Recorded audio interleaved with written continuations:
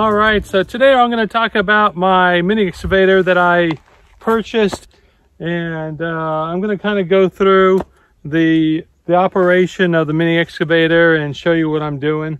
Right now I'm actually in the process of digging a pond, or at least expanding what is a small pond over here, and you can see it in the background. And I'm going to expand this area here. You can see I've been doing some digging.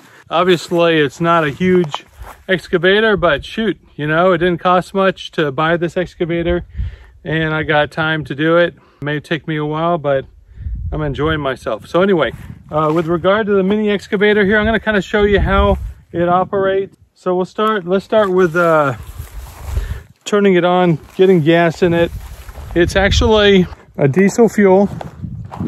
So the diesel fuel really lets it run for a longer period of time before you have to refuel. And I'm going to show you, I'm just going to fill this one up. You're going to see that the fuel cap is right under here. And I'm just going to put some diesel fuel in here. And this is going to last quite a long time. I'm really impressed with diesel fuel.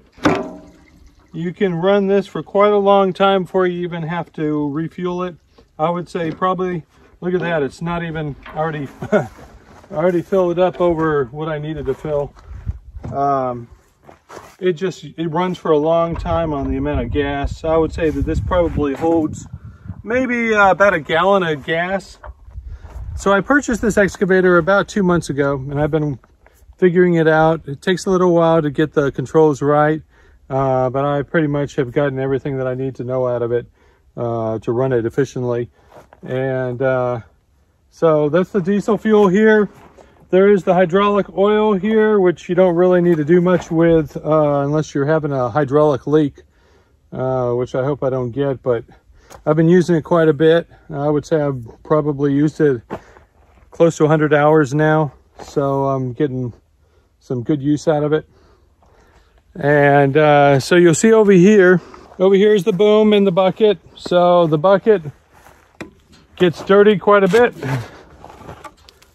I sometimes have to use a shovel to get some of the muddy dirt off so that the teeth here can get into the dirt and give me a good scoop. We've got the boom, and down here is the blade, and this actually can help to stabilize you when you're operating the machine. So we're going to show you that in just a sec. So here is the boom in the bucket, and you're going to see that there's this part here and there's this part. So these are two separate parts that move independently of each other, and they help for you to pick up the dirt. You got the bucket also moves right here at the pivot. And so when we're coming over to the actual controls, you can see in here, so you got one here, one on the right side, then you got some controls down here we'll talk about in a sec. This one here lets you move this arm up and down, okay? And it moves it up and down, but also it allows you to move your whole compartment here, this whole compartment, left or right. You can swivel left or right. You know, the tracks will stay in place at the bottom, and so that's what that does. So it can do left or right, and the boom up and down at the front. Now this lever over here, this one on the right, this one is going to actually raise and lower this part of the boom. So we already talked about this. This is going to be the part that raises up and down that part of the boom, and so that would be just moving it forward and back. You see, I just moved it. See that? So that is the main part boom here. Now, when this is turned on, when you move it left, then that's going to actually close up the bucket. And you see down here, that bucket will close. It'll actually close up so that you can actually keep the dirt inside the bucket when you're moving it up. If you go to the right, it's going to open the bucket. And so that's how that works there. With regard to the operation of moving the whole machine, and that is your belt system down here, the track system, that's going to be moved by these two guys right here. So if you want to move forward, then you're going to push both forward. And because these tracks are independent, you're going to have this track is independent of the right track. Left track and right track are independent of each other, and that allows you to maneuver in a very tight area. So if you push both forward, then that's going to move the whole excavator forward. It's going to run forward straight. Now, if you do just the left, then you're going to start moving to the right. You'll start moving to the right. If you pull back on the left, it's going to swivel around to the right, going backwards. With this one here, the right one, you're going to go to the left. So it's like turning left. But you play back and forth with these to get yourself to maneuver into place. This here is actually, this last one, this one's non-functioning here. That one didn't have a use at this time. This one here, the smallest one, is actually for the blade. And that's the blade down here that we were talking about. And so that'll move it up and down. You can use it to push dirt around. You can use it to stabilize the excavator when you're in place, because this is, especially with this one here, it's a small excavator. When you're grabbing dirt, it could move the whole excavator forward because of that force that the bucket's putting on the whole machine. And so you want to kind of stay in place. And so the way you do that is by putting that blade on the ground and kind of lifting the whole machine up off the ground at the front. Right here, this is the fueling gauge. So when I pull this up like this, that's going to allow for the fuel to release and allow for me to start the engine. So I'm going to go ahead and start the engine right now for you. And so once this is engaged right here, then we can go ahead and start the engine. When you're getting into an excavator, you want to grab on to the bars and never step on the treads at the bottom down here. Never step on this right here, because if you step on this and for some reason you touch those controls, you could hurt yourself. So you want to get onto the actual platform of where you're going to be sitting and grab onto the bars so you have a safe, secure place. And then I'm going to step on to the platform down here and get up. Okay, at this point, I'll go ahead and start the mini excavator. So right here is the ignition switch, the key, and I'm just going to turn it to the right.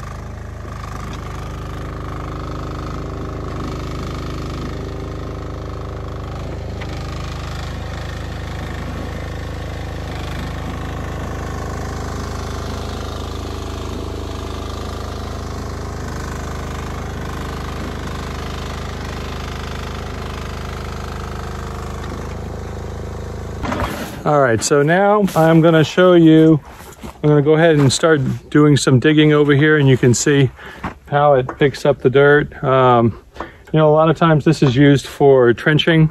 I'm using it for actually just moving dirt. And in my situation where I'm actually building a pond, digging a pond, I'm actually moving this dirt away from the pond. I'm actually not putting it around the perimeter of the pond. I'm actually hauling it away with my ATV and a dirt cart. So it would take me a little longer than the average person just because of that. I'm not using that dirt to build up the sides. I want to have that natural look. So anyway, so far this has been a really great excavator. I'm really happy with it. Doesn't use too much fuel, and it gets the job done, albeit slowly. But that's okay, I don't mind that.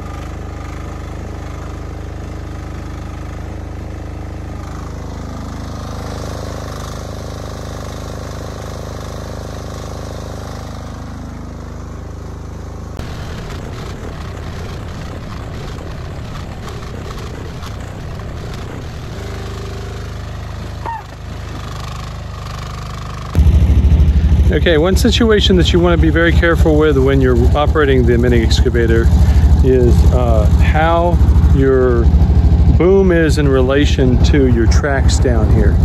You can see there where you have the boom off to the side, and then you got your tracks facing the other way.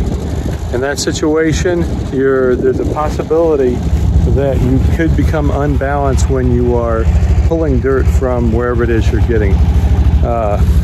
You can see right there, if I were to try to pull dirt from the pit right now, there's a chance that that whole mini excavator could tip over. So you want to be really careful when you're not lined up with the tracks parallel with it. This is, I would say, is perpendicular. With perpendicular like this, you have a lot of chance for getting into trouble. You definitely don't want to tip over in one of these things. They're very heavy and you could die. So if you have it parallel, you're going to have you're not going to have that balance issue like you would if you had it this way. So just be careful with that. This is right now just a precarious situation. I parked it this way just to show you what it looks like. I even had the blade down support, but all this right here is off kilter with the tracks, and so that will cause this whole thing, if it's pulling a heavy amount of dirt in there, that this whole thing could just tip right over. Just want to be very careful on that. So here's the correct way to have your top part lined up with your tracks, this is the way you want it. This is the best way that you're going to prevent yourself from getting injured with regard to the mini excavator tipping over. Get it parallel at the bottom here and work that as much as you can. It doesn't have to be perfectly parallel. You can have it off the angle a little bit. Just know the more you have it off the angle towards perpendicular, the more of a chance that you could tip it over. Okay, so that is the video for the mini excavator. And you know, it's a cheap alternative to buying one of those big excavators or even renting. You know, this cost me about $6,000 total, brand new. And you know, it does what I need it to do. It doesn't do it as quickly as some of the bigger excavators, but you know, I have time and this is a lot of fun. Love running the excavator. So anyway, I hope you enjoyed the video. Stick around for more videos. They'll be coming out every 1 or 2 weeks.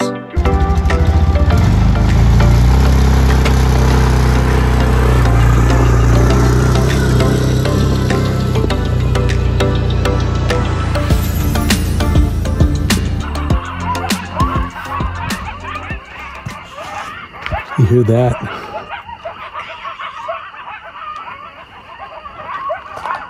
They're not too far away.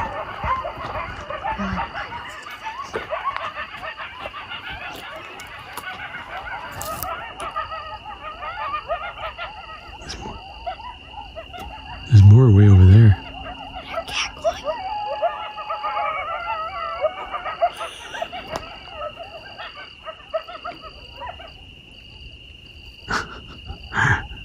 That was pretty cool, wasn't it? We got like 2 separate coyote packs that are howling. This one started over here, and then this one over here started. Somebody just suddenly stops. Yeah, I know. That's like their wake up and go call.